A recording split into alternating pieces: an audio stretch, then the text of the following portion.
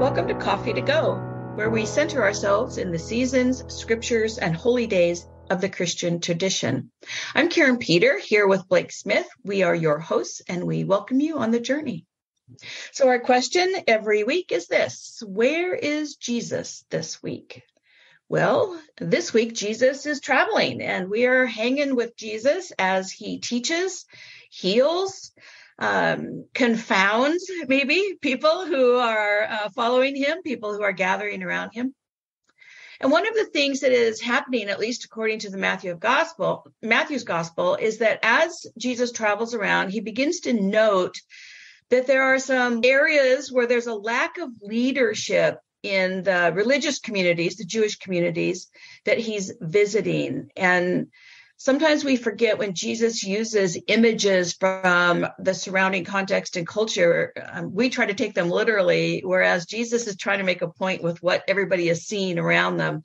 So the lack of leadership in this text is talked about as a sheep without a shepherd.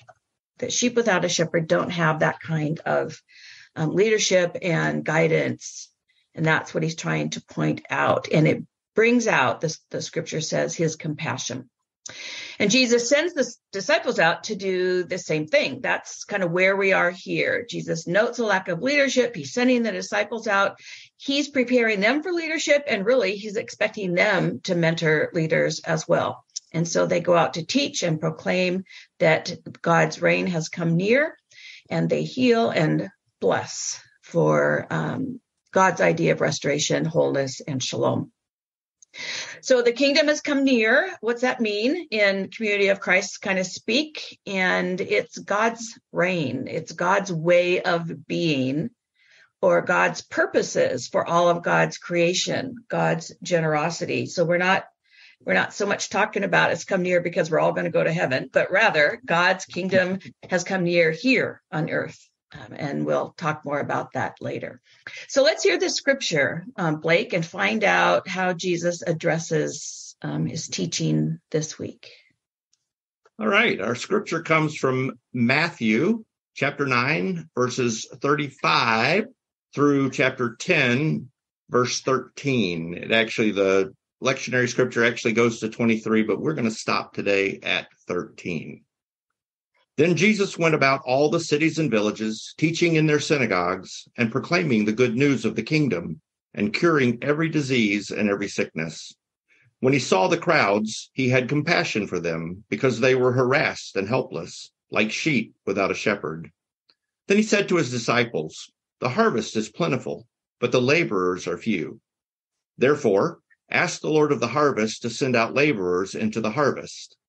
Then Jesus summoned his 12 disciples and gave them authority over unclean spirits to cast them out and to cure every disease and every sickness.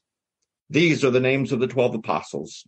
First, Simon, also known as Peter, and his brother Andrew, James, son of Zebedee, and his brother John, Philip and Bartholomew, Thomas and Matthew the tax collector, James, son of Alphaeus, and Thaddeus, Simon the Canaanian, and Judas Iscariot, the one who betrayed him. The 12 Jesus sent out with the following instructions: "Go nowhere among the Gentiles and enter no town of the Samaritans, but go rather to the lost sheep of the house of Israel. As you go, proclaim the good news. The kingdom of heaven has come near. Cure the sick, raise the dead, cleanse the lepers, cast out demons. You received without payment, give without payment. Take no gold or silver or copper in your belts, no bag for your journey, or 2 tunics, or sandals, or a staff, for laborers deserve their food. Whatever town or village you enter, find out who in it is worthy, and stay there until you leave. As you enter the house, greet it. If the house is worthy, let your peace come upon it. But if it is not worthy, let your peace return to you. So why does that matter? You mentioned this idea that the kingdom of God has come near. And for us, that's really important, even though we believe we'll go to heaven, whatever that looks like for everyone. What's important for us today is that we help bring the kingdom of God near in the lives of those we serve and work with and engage with. And when the kingdom of God comes near, things aren't going to be the way we think they ought to be. What? So, no. You know, we hear sometimes the kingdom of God referred to as the upside down kingdom, and there's a reason for that. You know, the first will be last, the last will be first. Sinners are welcome, women are honored, heaven forbid. Children are raised up as examples. We want things arranged in ways that make sense to us, but unfortunately, that's not the way God does it. Things in God's reign don't always make sense. I mean, where we want fairness, God wants reconciliation. Where we would demand restitution, God wants redemption. Sometimes we want others, well, maybe more often than sometimes, we want others to suffer consequences for their poor choices. God, in that case, offers shalom and restoration, peace, healing, and wholeness. It goes against the definitions of justice that we've been taught or the way we've been brought up. No wonder the disciples were warned that they would be rejected by many.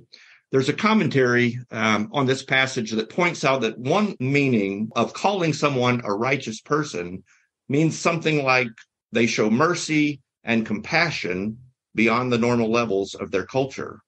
It's not about being holy or perfect. It's about what you do and how you treat others. That is what God's reign is all about. God's norms, not our cultural norms. We are called to proclaim the kingdom of heaven, which is all about God's purposes, and we're to proclaim that it has come near. When we act in alignment with God's purposes, God's reign is near. Doctrine and Covenants 141 5b says, Zionic conditions, which for us we would define as the presence of God's reign, Zionic conditions are no further away nor any closer than the spiritual condition of my people justify. Yeah, that's an interesting way of tying it in with kind of restoration, community of Christ understanding, Blake. And it gets really hard for us because I think a lot of us grew up thinking we knew what Zion was and it was a place. And here it's reminding us that it's a spiritual condition. Yeah, one way I think about it is God's reign is near when I act like I'm part of God's reign with mercy and compassion. I mean, that's when it's near. If I'm not doing it, it needs to get done. So we need to do it. If I'm not doing it, we have a void. We all have to be doing that. So how can we experience the nearness of God's kingdom this week? What does it mean for us to walk with Jesus, the peaceful one, proclaiming the nearness of God's reign? Well, it's pretty basic. This week, we can simply extend righteousness or righteous kindness. So that's mercy or compassion beyond the norm of our culture. So we can extend righteous kindness this week beyond the normal level of your context, wherever you live, hearing this, whatever you're doing, if you're in school or work or home. Imagine you are extending the kingdom of heaven to each person you meet this week with righteous kindness. And note their reaction. And maybe more importantly, note your reaction to intentionally extend mercy and compassion beyond what you normally would be expected to do. If you're a journaler, journal your thoughts on it. If you're a ponderer, which is what I am, then ponder that for a little while, what it means for you to extend righteous kindness this week. Well, that raises some questions for me. But the first question is, let me just clarify. Does that mean I only have to be kind this week? We'll have a new thing next week, Blake. You're not off the hook yet. None of us are. I might be able to handle it for a week. No, I'm just kidding. That's not my questions today. Here are some questions, though, that I think would be good to ponder this week. When have I received mercy beyond my expectation? When have I maybe deserved consequences or some of those other things, and yet through God's grace, I've received mercy beyond expectation? When have I caught a glimpse of shalom, peace, of wholeness, healing, and restoration? What does that look like? What does it look like for me in my circumstance? And finally, and you mentioned this about Jesus calling the disciples to go out and be leaders, to be shepherd with the sheep. So we might ask ourselves, what kind of leader am I? Would I qualify as a shepherd leader in God's peaceable kingdom, or some other kind of leader? What kind of leader am I? It's important that we think about, because we have that calling to be leaders, so we need to be intentional about how we go about that. Our blessing today comes from John Donahue. Bless the space between us. May your soul find the graciousness to rise above the fester of small mediocrities. May you welcome your own vulnerability as the ground where healing and truth join. May integrity of soul be your first ideal, the source that will guide and bless your work. Amen. Amen. As always, thanks for joining us, and we hope you'll join us again here at Coffee to Go for our next part of the journey through the liturgical seasons and holy days of the Christian tradition.